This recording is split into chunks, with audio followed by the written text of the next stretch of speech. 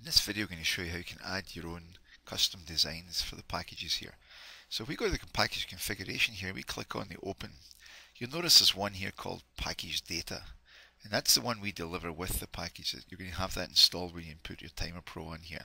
And what's actually happening behind the scenes, if we go to the Windows Explorer here, you'll see we have in our documents area applied computer services templates. These are where we hold all the templates we use in Timer Pro. And you can see here, here's the package CFG, package configuration XLSM, this is the Excel sheet design, and then a package cover sheet CFG. So there's actually 3 files involved in each of these, and these are the 3 files that are delivered here. And what we're going to do, we're going to create a new package here, and you're going to see how these same 3 files will be created from the existing one. So what we can do is we come over here, we cancel out of the open package, and we're going to go to the add option here, and it will ask you for a prefix. This is any prefix you wish to assign between 1 and 5 characters. So we apply computer services, so I'm going to make this my ACS, right? And I'm going to call this my ACS package here.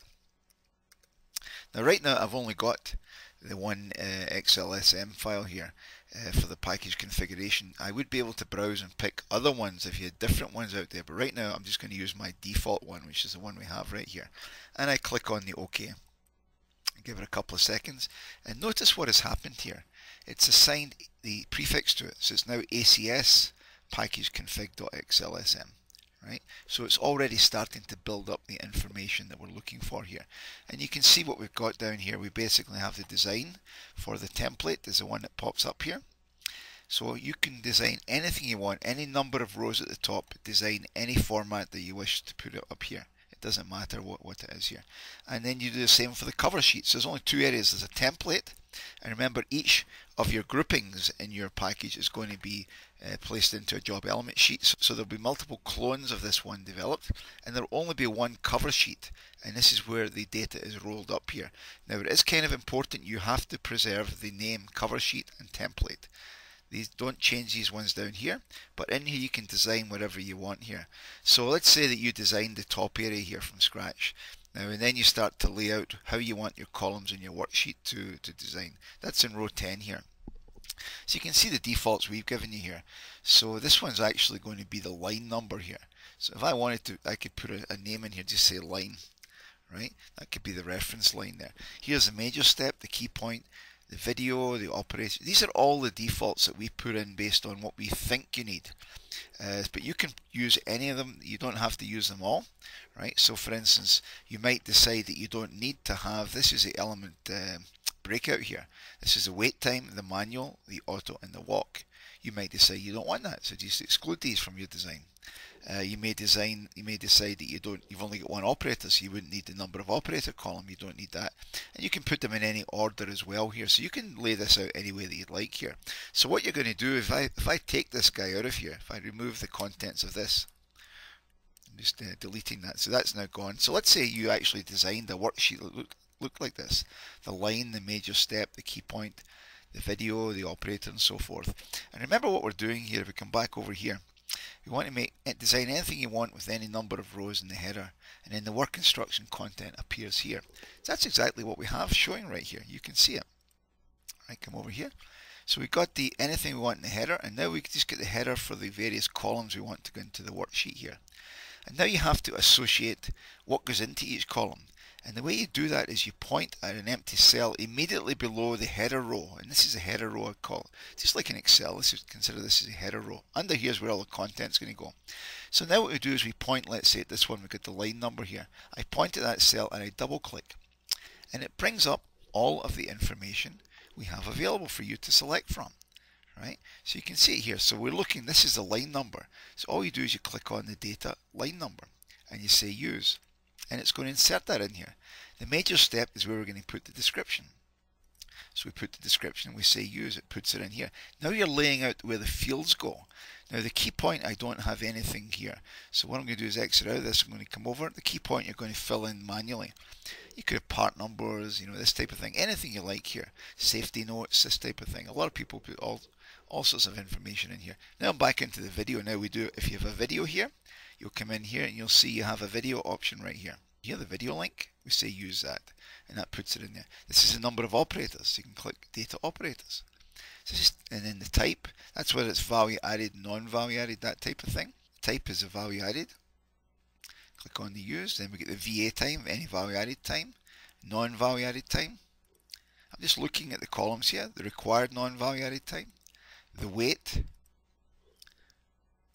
the manual, the auto, and the walk. Right? So you can see what I've done here. I've basically assigned each of the fields that I want to be automatically populated here when the data popped up here. Now up in the header area, we've also got one element here that we can pick up here. Notice it right here. I'll just exit out of this for a second here. Here's the header group element. Remember what happens is a title is placed in the cover sheet, and then the title is also placed in here. So we just double click on that, and we're going to select the header group element just like you see right here. And then you can click on the save, and that'll just save it into the area in the background here. Right, give you a few seconds, it puts that away. You do exactly the same for the cover sheet. So come to your cover sheet, lay out the data that as you want to present it in your cover sheet, right? And then you do exactly the same thing. You'll double click on this and you start making your selections here. It will automatically pull the data over and drop it in the right fields. The only difference here from the template sheet is we have a cover task up here. And that's where it would be, like in our example, it would be the mold parts. Whatever the name of the task is placed here. And obviously you make this selection right here to match up with that. So what I do is I click the exit here. I locate my mouse onto the cover task area here. I double click and I would select the cover task selection right here to use it right there. And then I click on the save, give it a few seconds, and it will save it away for me. Now let's look at what's happened back in the actual templates folder here. So if I go back over here and I sort it perhaps now by date and date modified here, you see the three files, the acs-package config, the acs-package cover, acs-package config.xlsm. These are the three files that work together to give you the what you require to format and use the packaging option here. And when we finish them, we just close it. We can save it again. It's already been saved, but you can save it again. And if you come back over, so what we did was we designed the header and the template with the formats we're looking for back over here. And now if I do an open here, you'll see I've now got the ACS package and the other one. So this is a separate one here, right? And I can use that now. So I can start using the ACS package as my basis for all of my packages coming out of here. Finish, click on cancel. And now you're ready to go and run your process there. So all you have to do is you can come out of here, close out of this, and if you get down here to, let's say I wanted to create a new package for, come over here, I go to my mold parts, I say packages, I say package station. I've got my two choices now. Do I want the package data or do I want my ACS package? You would select your ACS package and then decide where you want it to go. So let's say I'm going to come down here, Timer Pro. I'm going to put it in my packages, which is right here. And I've already got one in here. I'm just going to add another one, make a new one, and ACS custom. And the only change we made was we added that line number right in there. Press enter at the end and then click on the OK. And it's going to go away and it's going to add it now. So the change that we really made here was we added the label for the line number on the right on here. Oops, bring it back up by double clicking.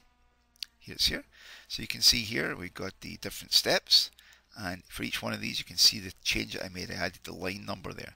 It's in all of the sheets right here. So this is indeed the new one that we just put together right there.